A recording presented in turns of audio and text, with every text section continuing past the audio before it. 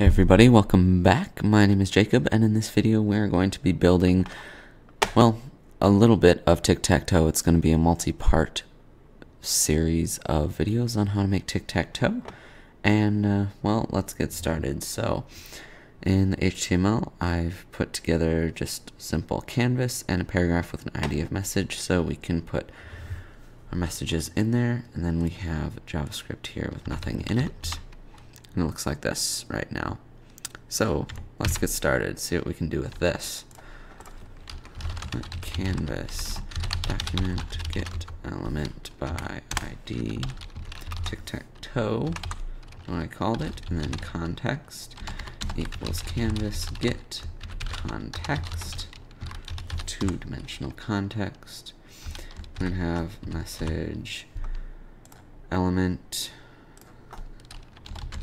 document get element by ID message. Now we're going to have some other variables up there, but we'll save those for later. Canvas width, canvas height, it's all going to be 300 pixels. Well, so I don't have to put the pixels there, my goodness. Such a CSS person. So now that should be 300 by 300 pixels. Perfect. And here I'm going to say body background color 333. That looks fine. And color white then. So there we go. And now we can draw the board on here. So I'm going to say function draw. Inside here I'm going to have another function called draw board. I'm also going to have a function called fill board, and we'll fill in that one later. Draw board, well, okay, let's define some other variables. We're going to say cell size equals 100. And since they're squares, that's the width and height, so it'll be 3 times cell size. And here on draw board, we're going to draw 2 vertical lines and 2 horizontal lines. So let's see, first we're going to have to say context clear rectangle 0, 0, 0 canvas width canvas height. And then when we draw the board, we'll say context stroke style white, white, and line width equals 10. Okay, and we'll say begin path. So first we're going to move 2. We'll draw the vertical lines, so that's going to be a y of 0, and the first x is going to be cell size, and then 0. And then line 2, cell size, and canvas height. Okay, and stroke. So I'm going to say here, draw board, and at the end of here, request animation frame draw, and here draw. Let's see if that works. Okay, now we have 1 vertical line, so we'll add another one. Let me cell size times 2, cell size times 2. Now I have 2 vertical lines, and copy this over to here. That's going to be 0 cell size canvas width cell size, I believe. Yep. Okay. Then we'll just have to multiply this by 2 again. And there we go. Now we have the board. As far as how we're going to store the board in the code, I'm going to use an array. We'll say map equals an array, and we'll fill it with all zeros for now. So 0, 0, 0, 0, 0, 0, 0, 0, 0. So that should be 9 zeros. And let me format this up a little nicer for now.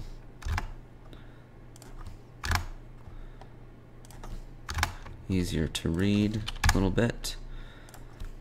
Okay, so that is 9, 1, 2, 3, 4, 5, 6, 7, 8, 9. Hey, that highlight thing makes it really easy to figure that out, doesn't it? Okay, so I'm not using a two-dimensional array because when we check for wins, an easy way to do that, win patterns, is with, well, this is just going to be a bunch of win patterns, but an easy way to do this is with bit masks. So that's going to represent the board as a series of bits, and it'll just represent a winning pattern.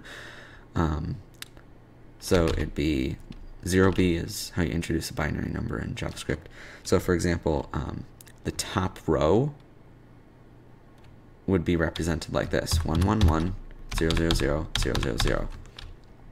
So this would be one player has all of those spaces. That means that they have won. So we have to define these for every single win scenario.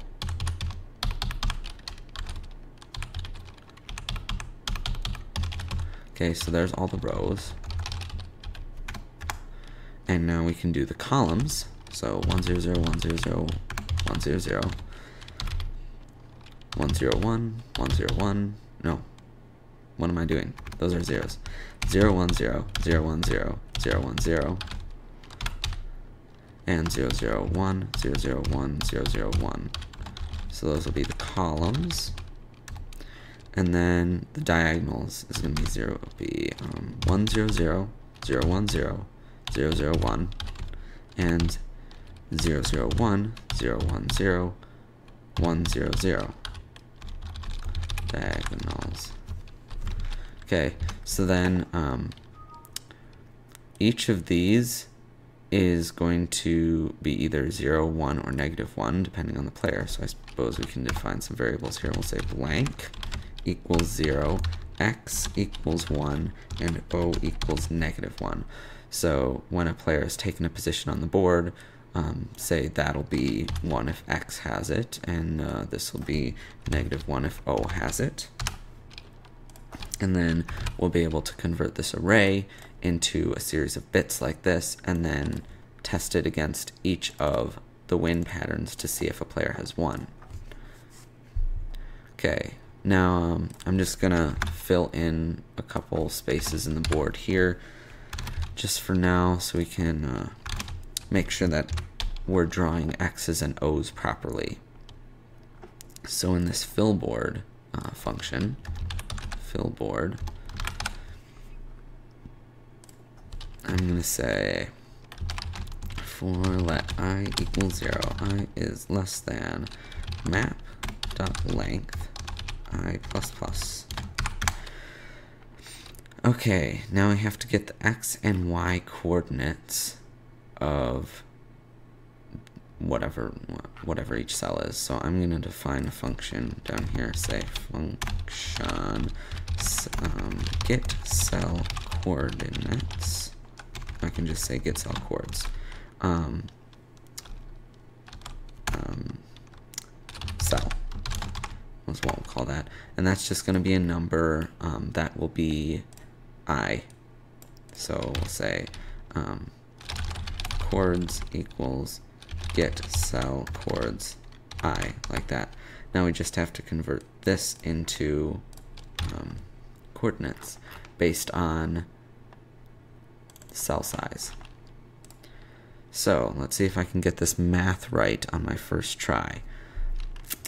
I'm going to say let the x coordinate, oh jeepers, it's going to be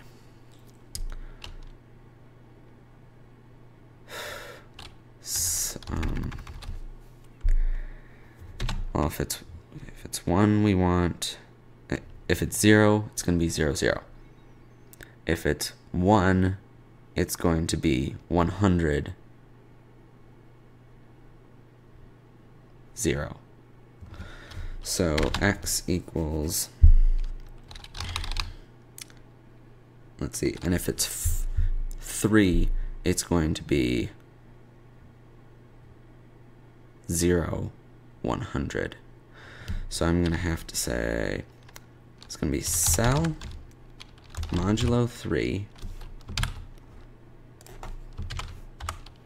times cell size, okay, and y is going to be,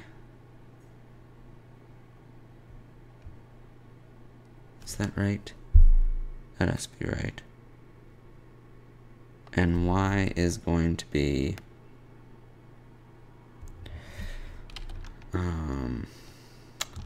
math.floor cell divided by 3 times cell size, I think. I'm gonna have to do some testing on this. Return x, x, and y, y. Okay, get cell coordinates of 0, that should be 0, 0. Okay, 1, that should be 100, 0. 2, 200, 0. Okay, 3, 0, 100, and all the way up to 8, 200, 200. Okay, perfect. I did get it right. All right. So get cell coordinates. So we have the coordinates here. And now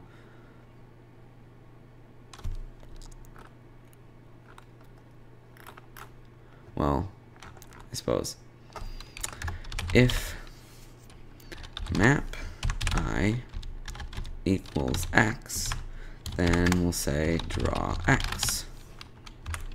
Else if map I equals O, draw O.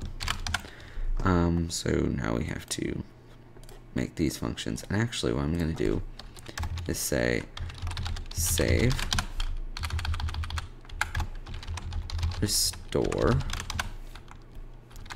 and I'm going to translate the canvas to corns x plus cell size over 2 and corns y plus cell size over 2, so that now the origin of the canvas is at the center of the current cell, so then we can just draw an x and draw an O.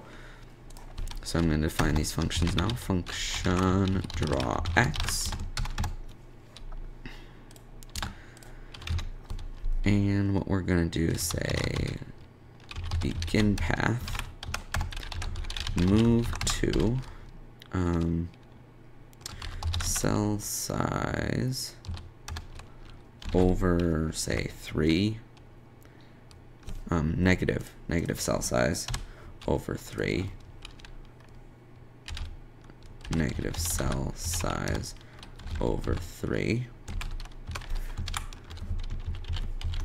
and this will be line 2, cell size, and remove the negative sign from that one and put it there, and that should work. Stroke. Okay. We only have one X in there? That's weird.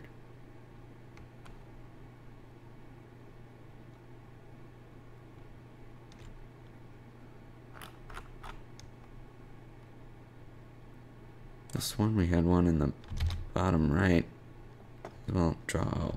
Well, of course, draw O is not defined. Okay, function draw O. Alright, begin path. Then we have to arc. Okay. X and Y, 0, 0, radius, cell size over 3, start angle 0, end angle, math.high times 2, and stroke. There. Now it draws them just wonderfully. However, for the fill board, I'm going to say stroke style white. Well, I suppose it already was white, but line width is going to be 5 instead of 10. There, that's a little better. All right, and I think that's where I'm going to leave this tutorial off for now. See you next week as I continue this video. Anyways, I hope you enjoyed the tutorial. Hope you learned something from it. Don't forget to subscribe. My name is Jacob, and have a good one.